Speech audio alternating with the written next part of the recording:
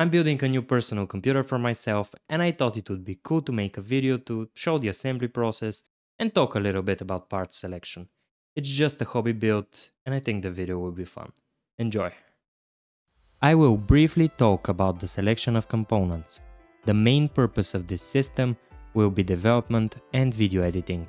Because of the video editing requirement, I had to go with an Intel system. If you get an Intel processor with an iGPU, you can use Intel QuickSync to utilize the excellent Intel hardware encoding and decoding. I went with the Core i5-12400 because of the value proposition. For the case, I chose the Fractal Design Pop Mini Air. The Pop Mini Air I bought is a micro ATX case, but it also has ATX and eATX versions. The motherboard is the ASUS ROG Strix B760 mATX. It's the Wi-Fi and DDR4 version in white. I'm building a B760 system so that I could potentially upgrade to a 13th or 14th gen CPU if their value becomes better in the future.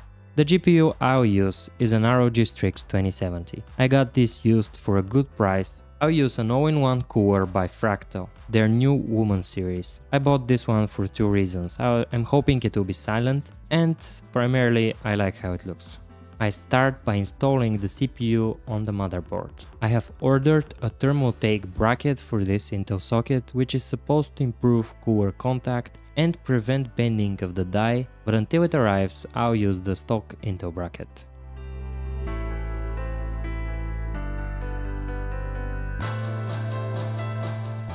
Next, I installed the 2 sticks of RAM. I decided to go with DDR4 primarily because of value and motherboard availability at this time. I removed the heatsink and installed the NVMe SSD.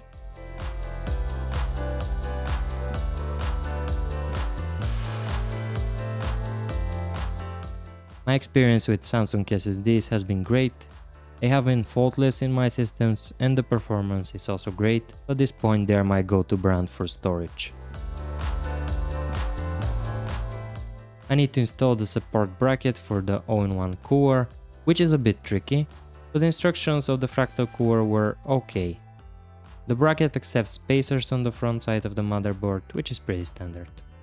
I cleaned the CPU die with an alcohol wipe that was included with the cooler, and I applied thermal paste, which I spread with a plastic spatula because I want full contact. The CPU cooler had some pre-applied thermal paste in a circular pattern, but I cleaned it and applied my own. After installing the block, I move it a bit, pressing down on the die to make sure the thermal compound is spread well and there's full contact with the die. I tighten the cooler in a crisscross pattern.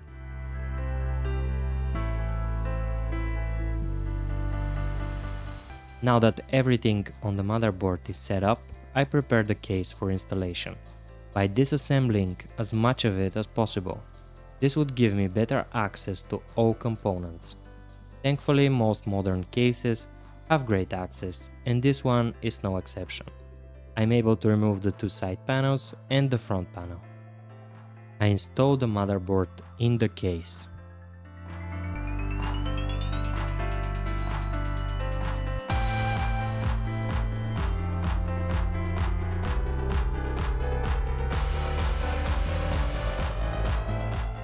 The next step is to add all of the necessary cables to the modular power supply.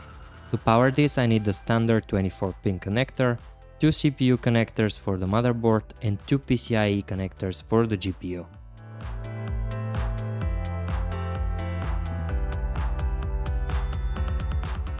I plug the wires to the motherboard off camera and now I can mount the all-in-one cooler. I secure the radiator with the 8 included screws from the top. The next step is to cable manage. I start by sorting the cables a bit and identifying their routes, as best as I can. My plan is to have 3 channels going down to the basement. One from the front I/O, one from the motherboard side, where the 24-pin connector is, and one from the CPU connector down. After a little bit of time sorting and untangling, I got it to an acceptable level, and I'm happy with it. I can get it looking neater if I tie down the cables at more points.